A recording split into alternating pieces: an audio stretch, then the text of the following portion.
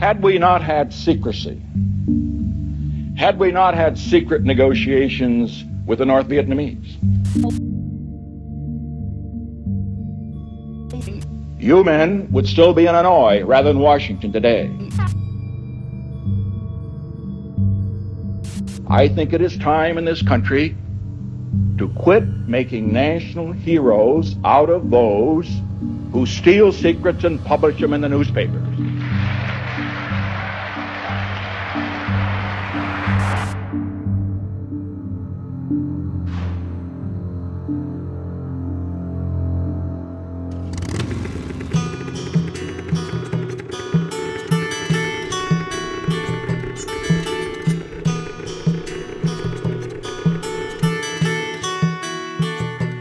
Mấy cái mã đó là mấy chị ở tù chung hy sinh đó. Nó đánh hy sinh 3 chị trong vòng 10 ngày. Đi chôn phải cho chị em tôi đi theo, biết mã mò sau này tôi về tôi đi thăm viếng hay là gia đình tao thăm viếng, nó cho đi. In the summer of 1970, I was working in the House Post Office, just a staff guy.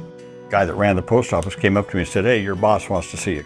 They're planning a congressional delegation to go visit Vietnam and wanted to know if I would go along as his staff person. And I said, sure. In preparation for this, I began to compile material and briefing books and things like that for the congressman. For my own knowledge, I started reading up more on South Vietnam. And someone, I don't know who it was, I can't remember, gave me this book by Luce called Vietnam, The Unheard Voices. The pier that I'm sitting on is called Pier 914. It got that name because 914 political prisoners died in the construction of this pier. Hong Kong has got empty beaches, white sands, turquoise waters. Parts of the island are very mountainous. It's the kind of place that on the surface, a lot of travelers look for. But it has a very, very sad history. There are some just horrific things that have happened here. There are a lot of people who believe it's haunted by ghosts of the former political prisoners. They refer to them as prisons, but they really were torture chambers. They had American advisors in the prisons, American military who were aware of the conditions, and they really were kept a secret. The horrors of what was going on there were kept a secret. And in 1970, a U.S.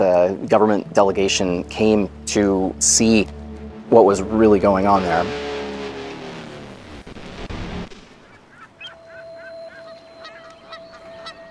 Sonny Montgomery and some others in the House who were big supporters of the war and friends of Nixon cooked up the Select Committee on U.S. Involvement in Southeast Asia. Congressman Montgomery is the leader of this outfit. Its charge was to investigate all aspects of our involvement in Southeast Asia.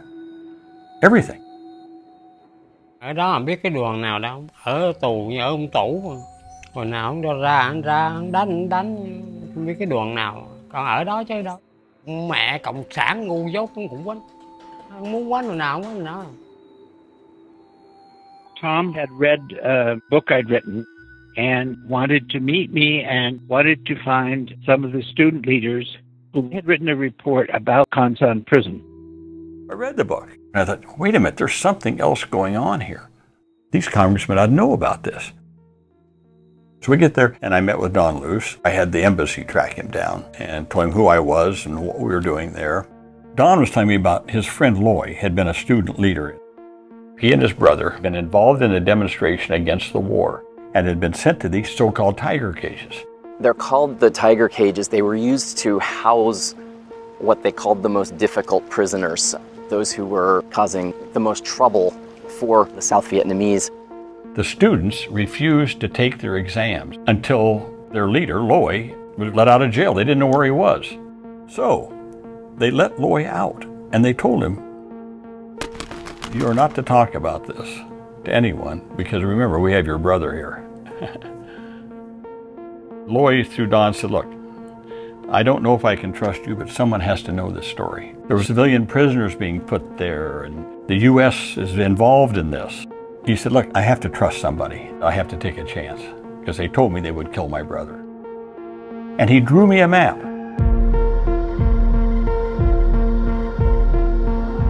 Tôi các ông á, người Việt Nam mà thằng Mỹ nó ở xứ nào sao qua đây mấy ông không đánh nó, mà mấy ông theo nó lại đánh lại người Việt Nam. Làm sao da vàng máu đỏ đồng loại với các ông, mà chị em chúng tôi là phụ nữ tay yếu chân mềm. Mà mấy ông nở lòng nào mấy ông quýnh vậy, mấy ông có đau lòng không? Có nó con này dữ lắm. Tôi lấy cái khăn lau bàn nó nhét họng lại. Lloyd said, "You've got to look for these details." And so he drew me pictures of things to look for.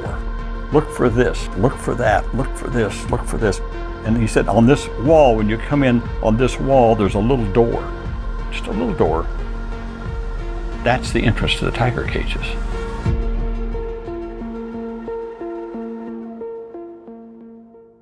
So I sat down with some congressmen the next morning, and I said, I'd like to propose that a couple of congressmen go to the island. Nobody wanted to. They were over there to see the war.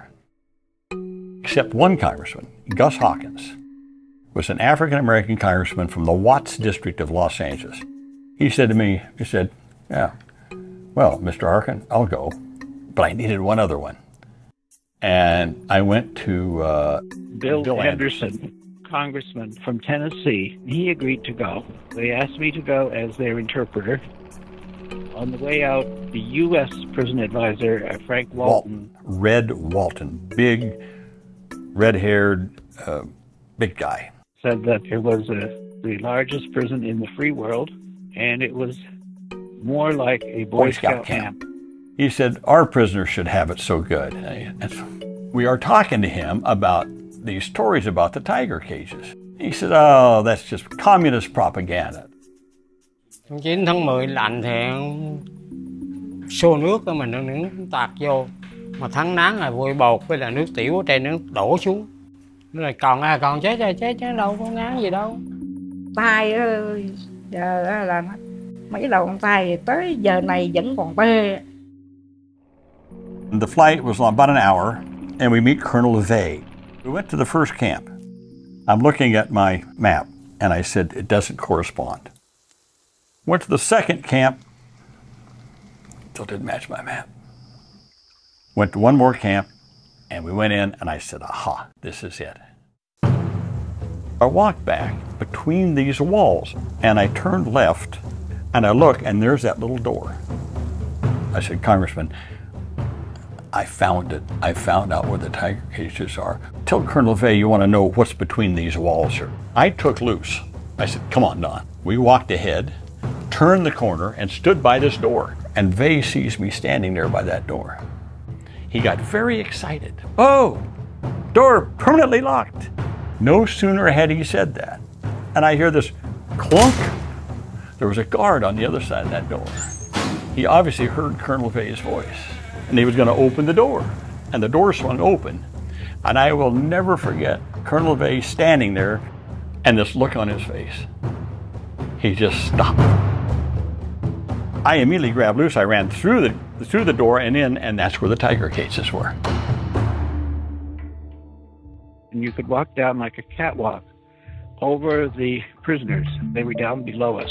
People crammed into these small spaces. One person had part of his hand chopped off, and a very elderly woman had been blinded from the caustic line. Filthy, dirty conditions. Another guy had his head was chopped open. It was terrible. The smell was just awful. I took my camera and I started taking pictures. I just started clicking away.